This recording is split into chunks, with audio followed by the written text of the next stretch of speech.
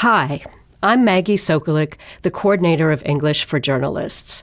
We have a really exciting program for you, whether you're a working journalist or a student of journalism hoping to improve their English.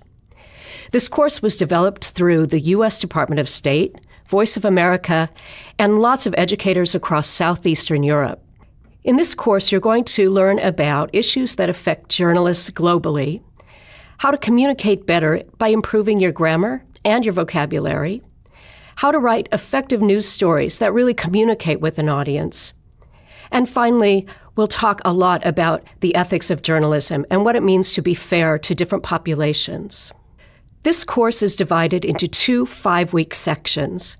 The first part of the course will cover the job of the journalist, inclusive journalism, that is, how do you write about populations that are different from yourself, citizen journalism, what happens when citizens have cameras or phones in their hand and are reporting stories, ethics in journalism, and local versus global journalism. During the second part of the course, we have some really exciting topics to talk about. For example, free speech, sports writing, humor and satire, science and technology, and we'll finish up by talking about the future of journalism and media trends.